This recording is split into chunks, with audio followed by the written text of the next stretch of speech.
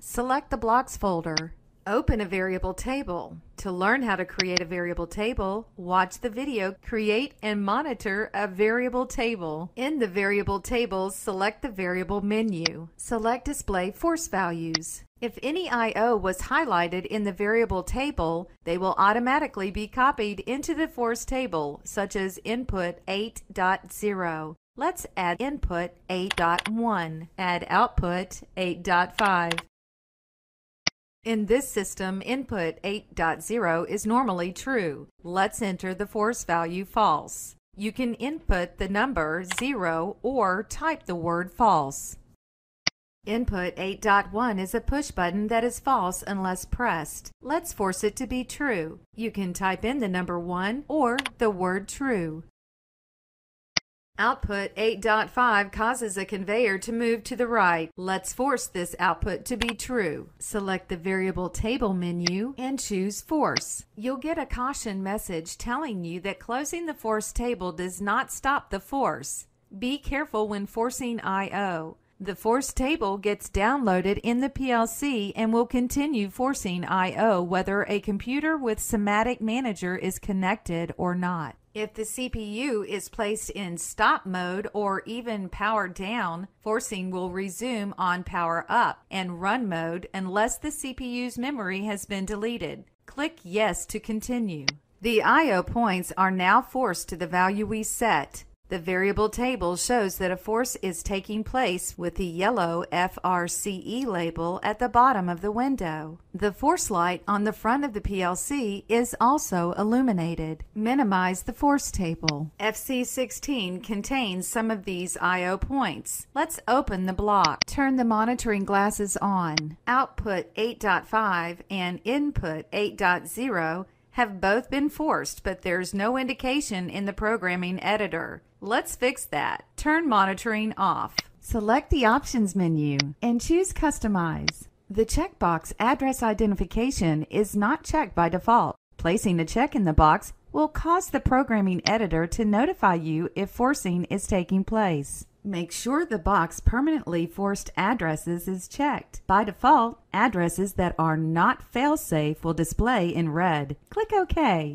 Turn monitoring on again. If address identification is turned on for the first time and the block was opened, the force identification may not display until the block is refreshed. One easy way to do this is to close the block and reopen it. Let's turn monitoring back off. Close function 16 and reopen it. Turn monitoring on. Now you can see a red F next to output 8.5 and input 8.0. In network 1, the logic is not satisfied, so the conveyor coil shows false. However, we forced that output to be true, and in the real world, the conveyor is running right now. That's because output values are sent to the module after the code executes. In network 3, input 8.0 is false, which was the value we forced it to be. That's because inputs are read in at the top of the scan before the code executes.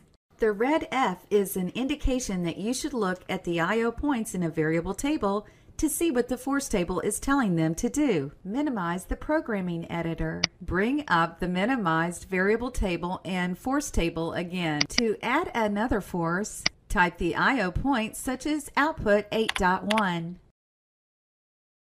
In the force value column, let's force the output to be true. As an alternative to going to the variable menu, you can also right-click on the I/O and choose Force.